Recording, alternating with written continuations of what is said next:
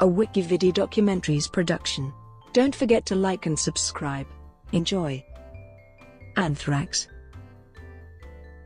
Anthrax is an infection caused by the bacterium Bacillus anthracis.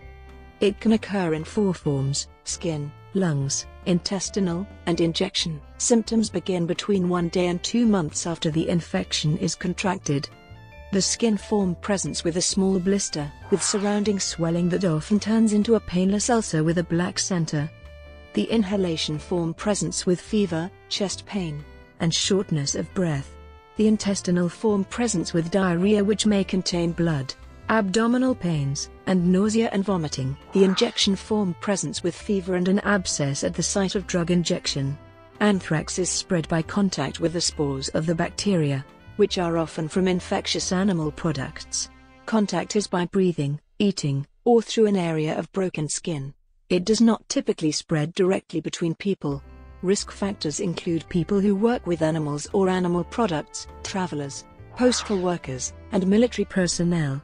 Diagnosis can be confirmed based on finding antibodies or the toxin in the blood or by culture of a sample from the infected site. Anthrax vaccination is recommended for people who are at high risk. Immunizing animals against anthrax is recommended in areas where previous infections have occurred. 2 months of antibiotics, such as doxycycline or ciprofloxacin, after exposure can also prevent infection. If infection occurs, treatment is with antibiotics and possibly antitoxin. The type and number of antibiotics used depends on the type of infection. Antitoxin is recommended for those with widespread infection. Anthrax among humans is most common in Africa and Central and Southern Asia. It also occurs fairly regularly in Southern Europe, but is uncommon in Northern Europe and North America. Globally, at least 2,000 cases occur a year, with about 2 cases a year in the United States. Skin infections represent more than 95% of cases. Without treatment, the risk of death from skin anthrax is 24%. For intestinal infection, the risk of death is 25 to 75%, while respiratory anthrax has a mortality of 50 to 80%, even with treatment. Until the 20th century, anthrax infections killed hundreds of thousands of people and animals each year. Anthrax has been developed as a weapon by a number of countries. In plant-eating animals, infection occurs when they eat or breathe in the spores while grazing. Carnivores may become infected by eating infected animals. Skin. Cutaneous anthrax, also known as Hyde-Porter's disease, is when anthrax occurs on the skin. It is the most common form. It is also the least dangerous form of anthrax. Cutaneous anthrax presents as a boil-like skin lesion that eventually forms an ulcer with a black center. The black scar often shows up as a large, painless, necrotic ulcer at the site of infection.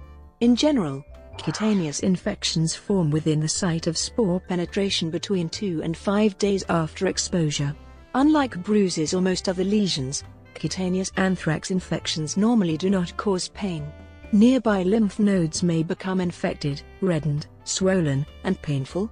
A scab forms over the lesion soon, and falls off in a few weeks. Complete recovery may take longer. Cutaneous anthrax is typically caused when B. anthracis spores enter through cuts on the skin.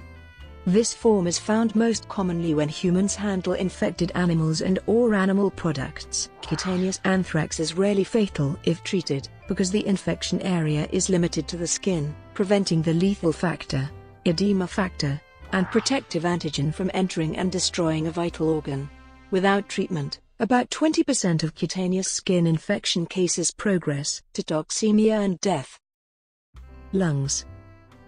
Respiratory infection in humans is relatively rare and presents as 2 stages.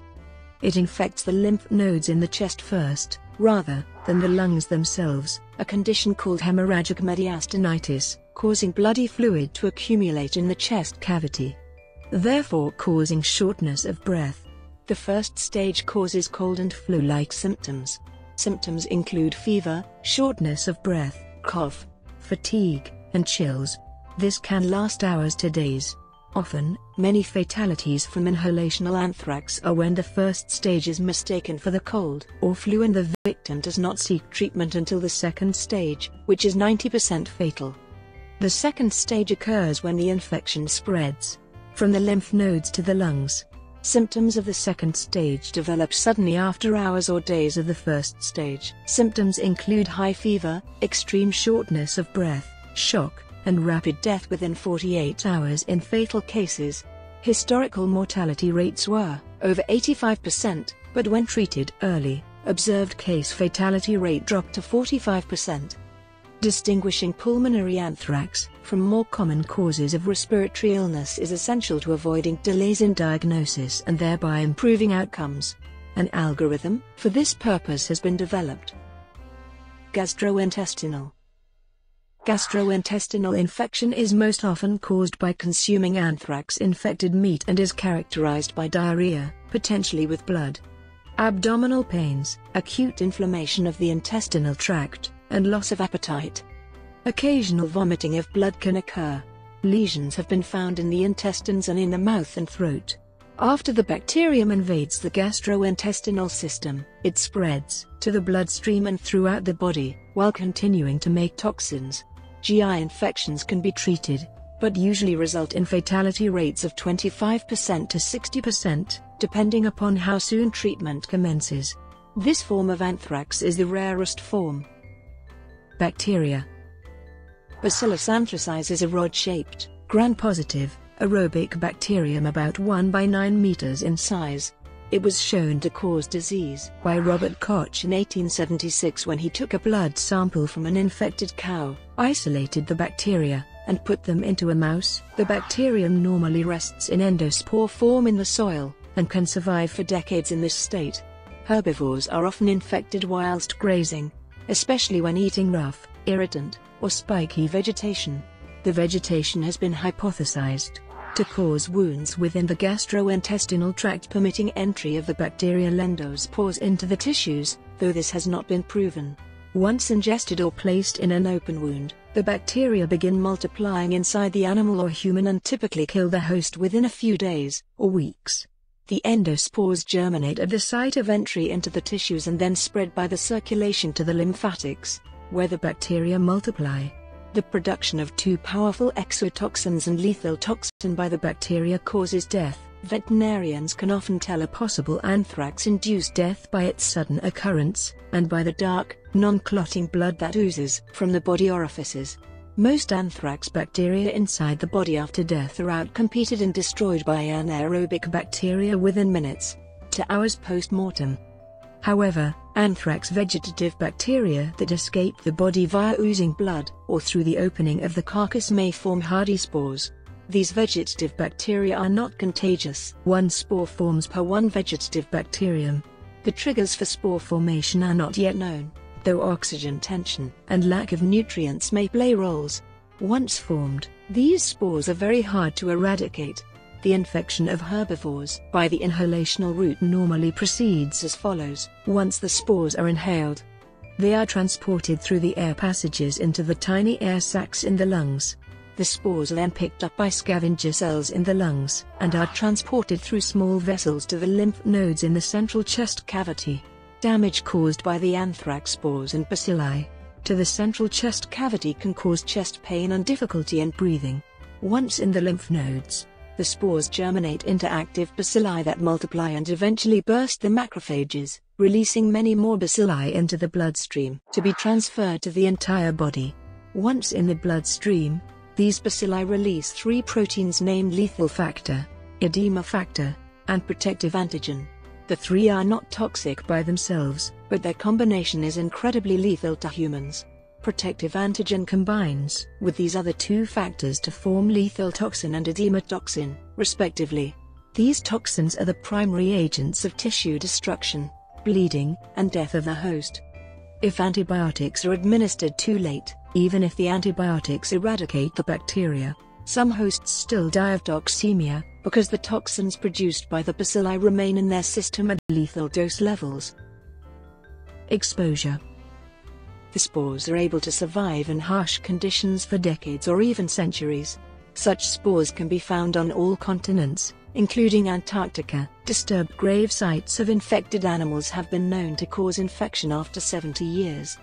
Occupational exposure to infected animals or their products is the usual pathway of exposure for humans.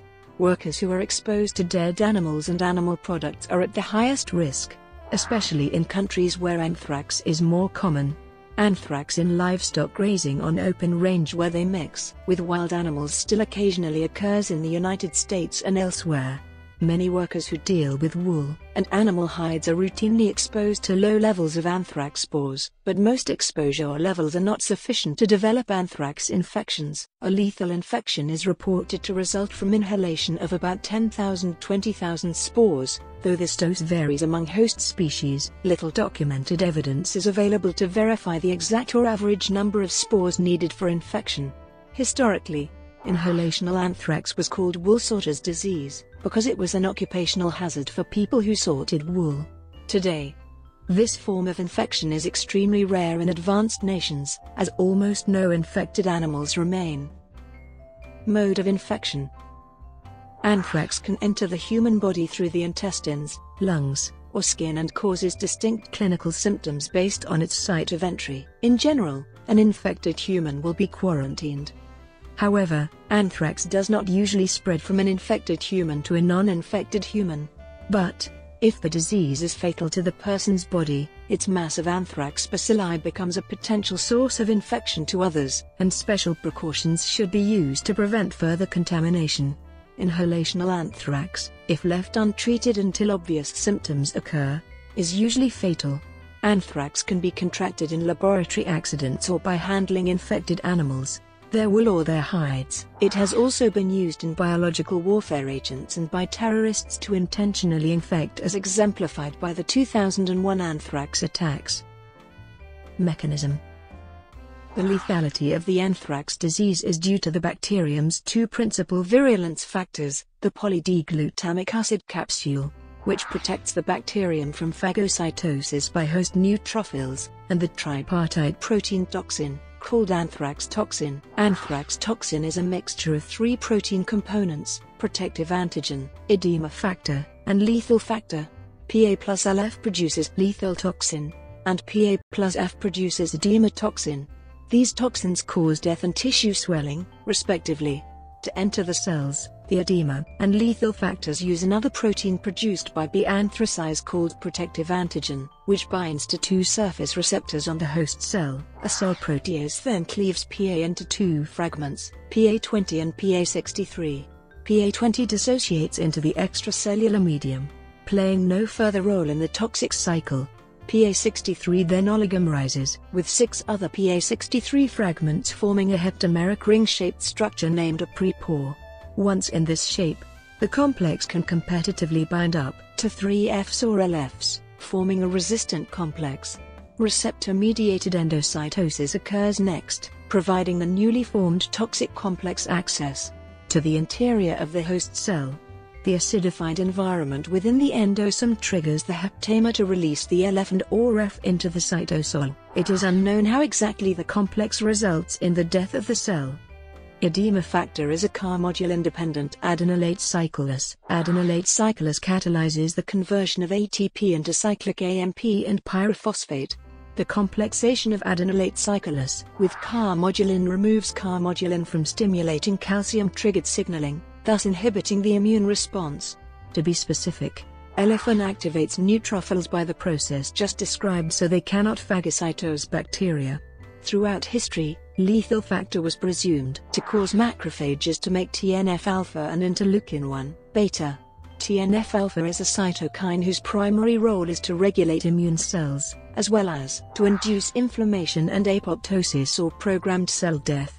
Interleukin-1 beta is another cytokine that also regulates inflammation and apoptosis. The overproduction of TNF-alpha and IL-1B ultimately leads to septic shock and death.